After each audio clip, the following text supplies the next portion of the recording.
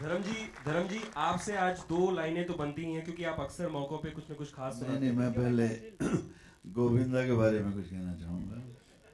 एक फिल्म थी लाठी, वो बनी नहीं, ऋषिदा बना रहे थे।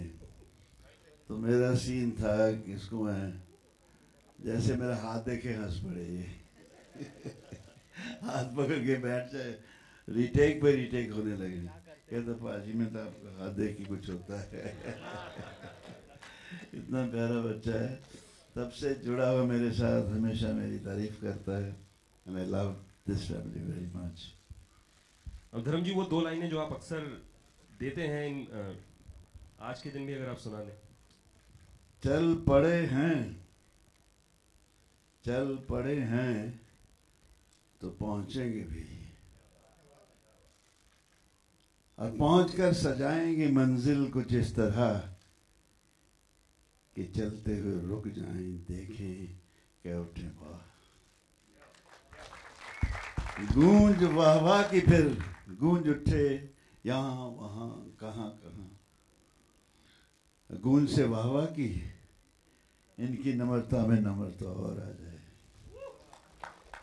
ये रुक जाएं, पलट कर झुक जाएं, करें अदा शुक्राना हर किसी का। रुकेंगे जो फिर दुआ देने के लिए, चलेंगे दुआ देते हुए। चलते रहो बच्चों, ये मंजिल तो पड़ाव है तुम्हारे लिए।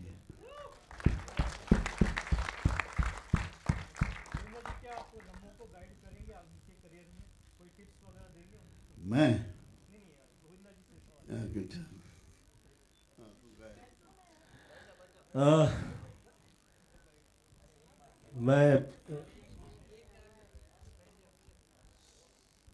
मैं फिल्म लाइन से संबंधित जितने जो जो महत्वपूर्ण चीज़ें होती हैं, उसमें सबसे ज़्यादा महत्वपूर्ण ये होता है, मुझे लगता है कि आप जो हैं, आपको जो ईश्वर से मिला है और आपके जो मूल तत्व हैं ज़िंदगी में वो वहीं रहते हैं, तो आप कमाल रहते हैं। उसका उदाहरण जो है आप लोगों के समक्ष है धर्म जी।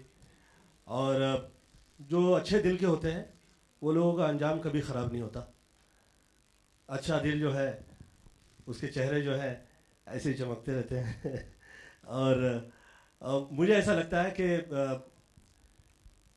आप सही हैं तो सब सही है, आप गलत नहीं हैं तो कुछ भी गलत नहीं है।